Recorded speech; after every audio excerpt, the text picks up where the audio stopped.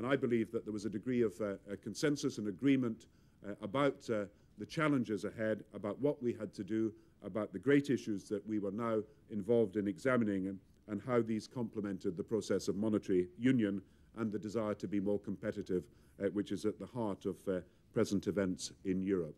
That the economic guidelines in Europe should reflect these things, that there will be further action.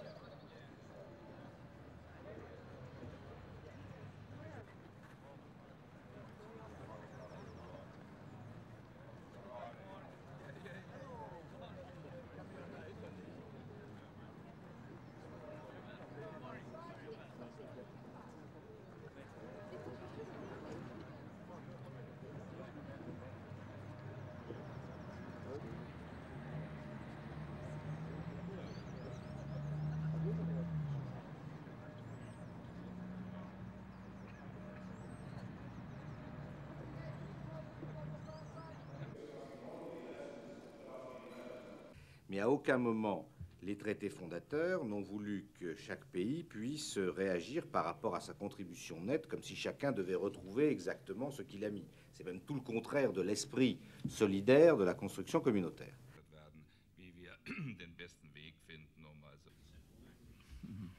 Every week I find more friends and more supporters. Last week, the Swedes and Finland, before Netherlands and Austria. There is a great understanding also in France, and